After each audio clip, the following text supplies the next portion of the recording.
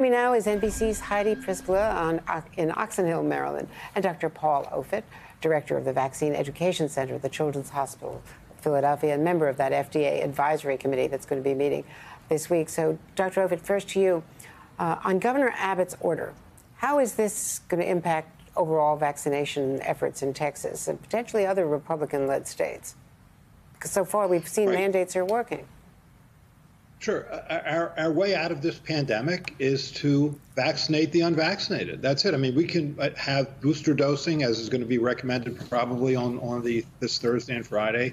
We can give a third dose to people who've already gotten 2 doses of mRNA vaccines, but that's probably not going to have much of an impact on this pandemic. The impact on this pandemic will only occur when we can convince those roughly 60 or 65 million people who have told you they don't want to get vaccinated. They want to continue to be fertile ground for the spread of this virus so it can continue to do harm, continue to create mutations that may create variants that are more and more resistant to vaccine-induced immunity. It's unconscionable. There is enough information now about the safety and effectiveness of this vaccine to tell anybody who's looking at these data that vaccines are the way to go. So there are no good reasons not to get a vaccine, just a lot of bad reasons. And I think what Governor Abbott is doing is he's supporting those people who are using those bad reasons not to be vaccinated.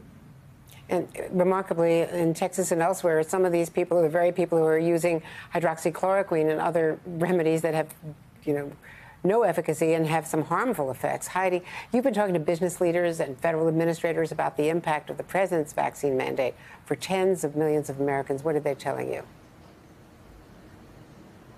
Yeah, Andrea, this new rule expected to advance within the next days, if not weeks. And what they're telling me is that the vast majority of companies and regions see no problem in this being implemented. I talked, for instance, to the CEO of Columbia Sportswear, and he says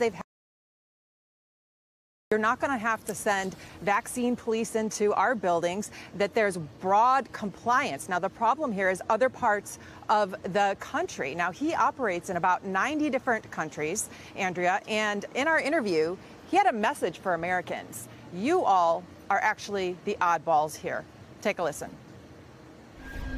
The world is going there. You can't go to restaurants in some cities. You can't go to bars without, you can't go to a sporting event.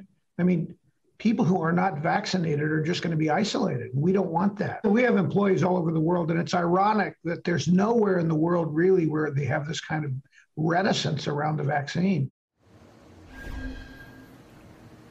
But the truth is, Andrea, in parts of the deep South, like Texas, like Mississippi, where I spoke with the CEO of a machine parts company, this is a real problem, okay? I talked to a CEO, Lex Taylor, for instance, who said he's had incentives to try and get his employees vaccinated, and still he only has about 30% vaccinated. He says a mandate, that's just not an option for him because he's going to wind up having to fire his workforce or they'll go find jobs at companies with a smaller number of employees. So where does that leave him? Then he's got to do a testing protocol, which he says is going to be really burdensome and potentially costly. So he is weighing this very, very attentively and very concerned about it.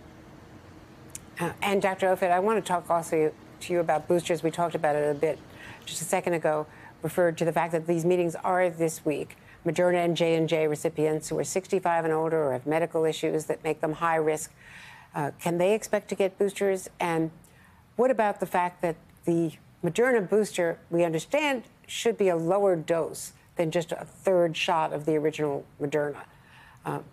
Is that going to create a supply chain problem potentially if this approval does come for people to get the Moderna booster appropriately?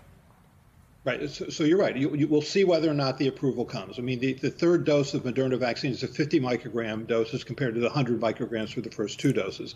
We'll see. I mean, we'll go through those data. On Thursday is when Moderna gets reviewed. Friday is J&J, and we'll see. But again, I just want to point out that to date, what we've learned about these vaccines, 2-dose mRNA vaccines, is they're exceptionally effective against preventing serious illness. And that has lasted for the 6 months these vaccines have been out there.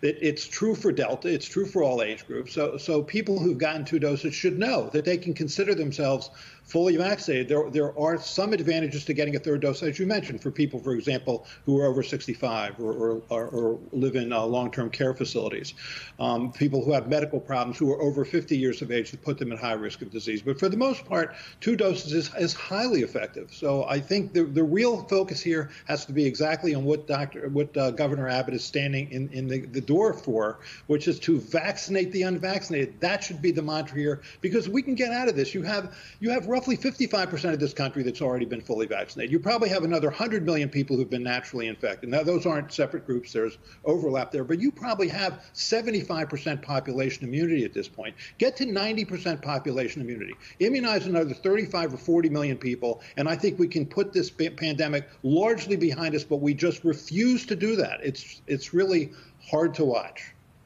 And the resistance just seems to be hard edge.